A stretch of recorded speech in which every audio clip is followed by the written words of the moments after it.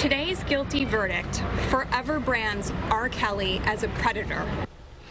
It is a title that his victims say is long overdue. In the early days of the Me Too movement, many black women say that they felt like their stories were going untold. But with a conviction of one of the biggest music stars in the world, there is now a sense their voices are finally being heard. CBS 2's Alice Gaynor has the story. Lizette Martinez, known to the court as Jane Doe No. 9, says she was just 17 when R. Kelly sexually abused her. Her reaction to the verdict? It's just a really great feeling to finally feel like we matter, we were heard. It was one of the most prominent trials of the Me Too era. Me Too International released this statement that reads in part, the verdict was, quote, monumental because black women and black children were believed.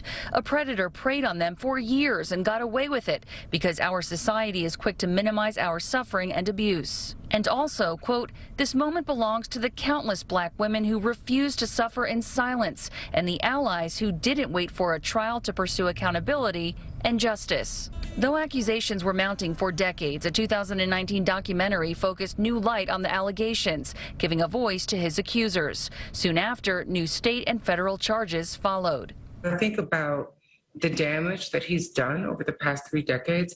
Dream Hampton is the executive producer of Surviving R. Kelly. She spoke about the verdict on CBS Mornings. You know, I want to believe that this means that black women survivors will be heard. But I don't want it to be dependent on a piece of media going viral. Young black women, when they make these allegations, should be believed. It took too long for the justice system to, follow up with this. We spoke with trial attorney Lance Clark about the verdict and its impact on future cases.